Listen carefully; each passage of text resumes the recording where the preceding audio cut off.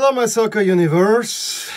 We finally had a great game, maybe a couple of great games yesterday. The last two, they were, at least the second one I thoroughly enjoyed. The first one I was not entirely super neutral on it, to be honest, so yeah. But yeah, it was fun to watch the Netherlands. I'm wearing the 98 Dutch jersey that I have. Wifey chose it for me. I told her, shall I wear Austria, shall I wear the Netherlands?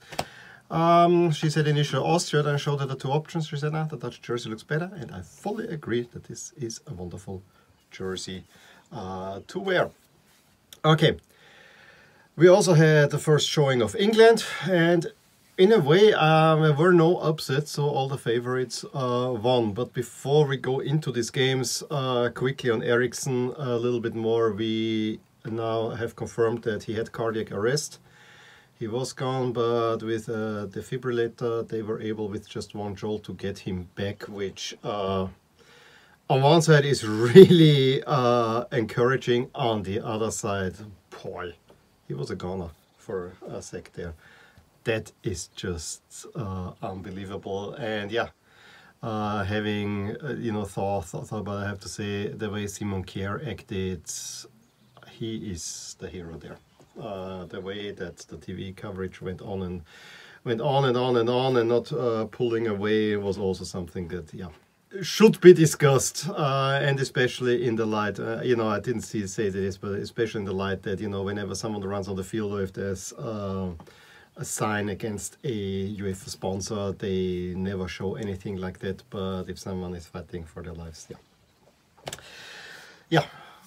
When I did the video, I had different thoughts, but I also thought that this was rather jarring in many ways. I wanna applaud at least the Austrian TV coverage, because it's almost immediately when they saw that there is no move, and I think it didn't take a minute, they completely backed off and left the pictures uncommented. So good credit on them. Okay, let's get into what happened yesterday in the games. It started with England-Croatia, probably the biggest name matchup overall. It was more or less all England. I actually cannot say much. I mean, England came out storming. Yes, Croatia probably decided to absorb the pressure at first, but England really controlled and pushed them left and right for the first 20 minutes or so. I think, or within the first 5 minutes, Phil Foden hit the post, but it kind of fizzled off, and I have to say the game, to me at least, got a little bit boring, especially towards the end of the first half. I really thought, yeah, England is still the better team, but Modric could at least absorb the pressure a little bit more. What the problem for Croatia was the front line, and I even thought that this front line doesn't look all that bad, but there was no punch there, and so England. I wish they would have gone for a little bit more, but there was, after 20 minutes, a noticeable break in the action. After the half, I thought Croatia, for the first 10 minutes, really had the best phase of the entire game, were threatening, never really having a shot on goal. That was another thing that I was a little bit worried about with them. And if I was an England supporter, I would be a little bit worried about Pickford, because he, pun intended, is ripe to be picked in many ways. I think there were one or two actions where I thought he didn't look safe in many ways, but it was not an issue. Yesterday, England just could get going. Remarkably, there were no players in the starting lineup from either Liverpool or Manchester United. I think it's the first time that happened since the 92 Euros. I want to say the game against France, I heard something like that. Also rather remarkable.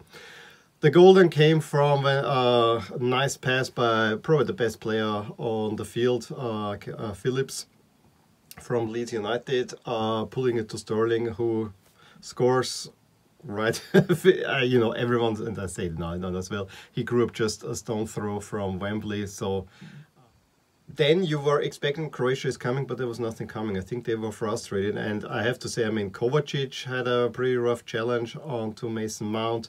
Also, Brozovic got a yellow card. I mean, that kind of shows of the three yellow cards, there was two of the midfield, and that midfield is on paper a really good one. They didn't show much. I mean, England really controlled the game, far the superior side, and I have some questions defensively.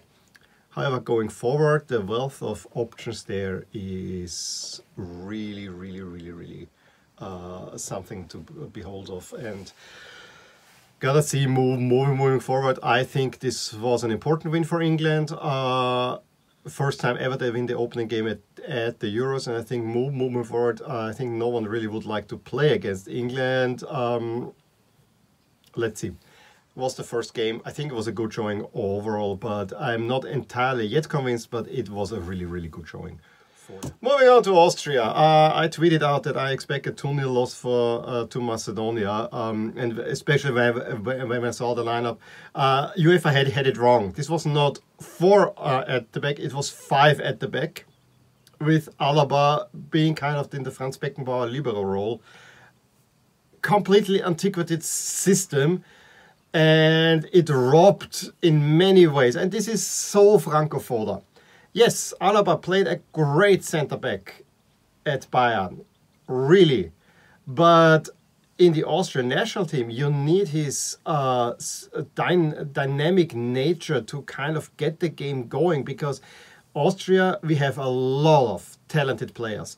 They are all drilled as pressing machines. That we're not using the fact is, to me, staggering. This is the way. This is a reason why I really cannot get behind Austria at the moment. I really cannot, because I want that coach out. Unfortunately, with that win yesterday, he can claim, yeah, we got the first win for Austria at the Euros, and this is a success, and probably this win is enough to see them through to the next round.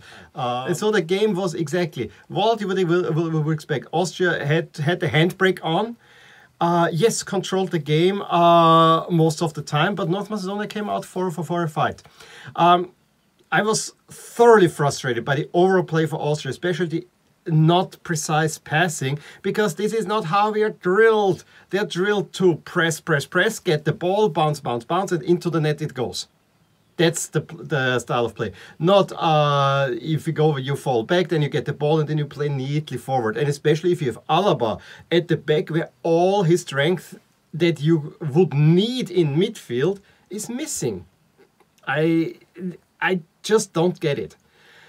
However, when you watch the goals going forward, I mean going backward, you also saw what's not right with that lineup. But going forward, you could see the immense amount of talent, because all of the goals were actually superior. I mean, the first one, the pass from Sabitzer to Lainer, yes, the goalkeeper was not well positioned, but the way he pulled it, that pass was made and he could pull in, this was a great goal. I think the pass was even better than the finish, but this was an awesome goal, and at that moment thought, yeah, get a second one and you go out of this and you're really rolling. No, you had to implode. Martin Hinteregger, he is a really solid defender. However, he has this tendency, especially against weak opponents, to kind of be a little bit lax. And you know, he's with the outside of the foot, the pass forward, that I think then hit Sabitzer, the ball goes back, then Bachmann makes a mistake, and ball falls to Panafinin. I mean, and then Austria, they were complaining, yeah, this was a foul on the goal. No, not really, honestly. Nah.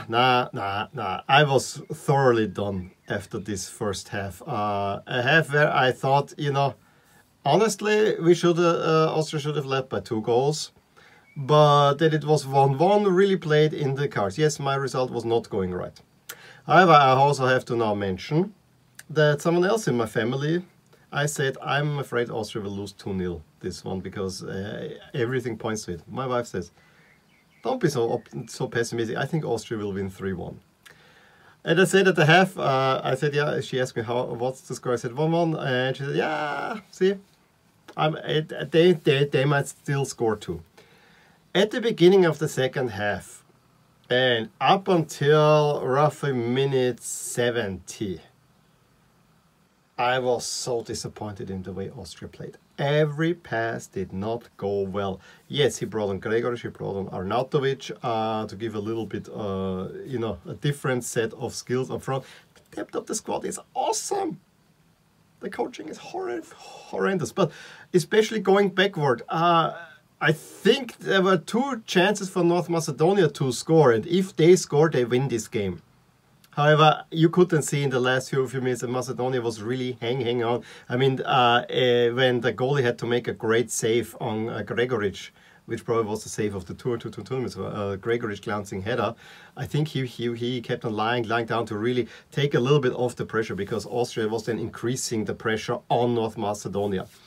And yeah, Alaba moved them forward, and suddenly there is pressure there. Before we talk about the two goals, I again say it's a felony that Austria is playing in this kit. I don't like it just from a look, because it's not Austria. Then there's addition to political component, the black and turquoise. This is the Conservative Party that is ruling and making at the moment a mess out of Austria in many ways. So that doesn't jive, and it's not Austria's colors. I read something that, yeah, you could see that if you reverse it, black to white and then turquoise would kind of go to red. It's kind of the exact opposite in that sense. It is good. No, it's not good. I would either play with red pants, which I think would be the look that I will prefer, or plain all black. And honestly, we will play probably all 3 group games in this setup. I will not become afraid of it. They might win the Euros in this one. They will not. And I'm not a fan of it.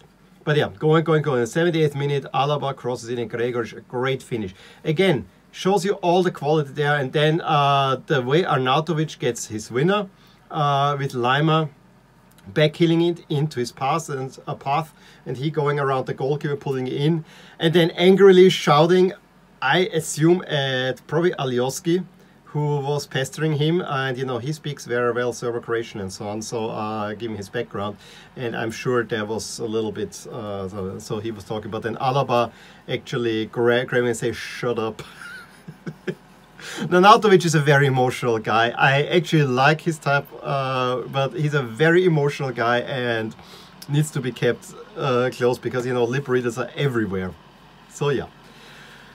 3-1 for Austria, the first win. We have now scored 3 goals in one game at the Euros, when we had in all our previous games only a total of 2 goals, so at least something. But then it was North Macedonia. You were bound to win this one unless there's a major cock-up, which in some way did not happen. You know, I have this it's a tug of war within me.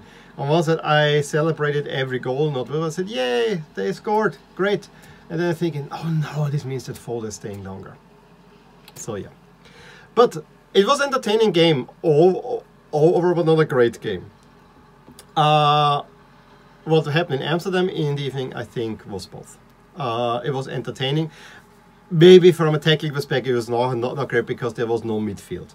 And when have we ever said that a Dutch team has no midfield? I wanna apologize a little bit to Frank de Boer, because at least what the Dutch did in terms of positioning was quite good. They always managed to overload the spaces to go in, and I had good control of the Ukraine. But this freewheeling, almost English-style game from defense into attack, without going through the midfield, that has me worried for the entirety of the tournament. Makes for great watching.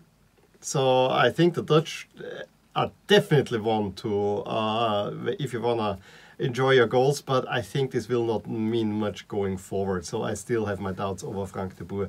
This was not a Dutch performance in many ways. However, it was played by a team in orange jerseys. And Ukraine also used that opportunity to hit back and forth. I mean, even the first 5 minutes, there could have been 3 goals scored. It could have been, well, 2-1 for Holland, Netherlands. With especially Memphis Date by how he nutmegs going forward. I mean, running 60 meters before he takes off a weak shot, because he kind of ran out of steam. Probably if he goes to Dumfries on the right side, he could have scored there. First half, I always had the feeling that Dutch had a problem finishing their chances. Dumfries especially free header late in the first half, where he doesn't even pull it on goal. And also Wout Weghorst, yes, the goalie is there, who had I think up until late a really good game for Ukraine, especially in the first half. But you know, they can fish it for the Ukraine. I always thought they have very dangerous, but it was also the last pass missing, so they were kind of a little bit a step behind. I was also a little bit disappointed by the jersey matchup. I really would have liked Ukraine to play in yellow. I get it somehow that why they didn't, but I think it would have looked nice if they were played in yellow, because it was kind of two dark jerseys against each other. Thoroughly entertaining first half. Second half, actually, I would argue, was not as great as the first half, but all the goals were scored in the second half. But it seemed like by the 60th that the game was decided. I mean, first, Wijnaldum slams it home after. That was one of the situations where the cross comes in, the goalie has to clear it. Then the box is overloaded, and so it falls to Wijnaldum, who can really nicely compose himself, pulls it in. And then the second one by Weghorst. Yes, there was a slight thing with offside, but he gets it in, and I was so happy for him to score. You could see this means the world to him. And at that moment, I mean, they had on German TV Bastian Schweinsteiger on, and he said, I think the Dutch have this in the bag. It really looks that they are controlling it. And Frank de Boer, by completely changing the lineup, taking off Daley Blind van Aanholt and bringing Ake and Wijndal on.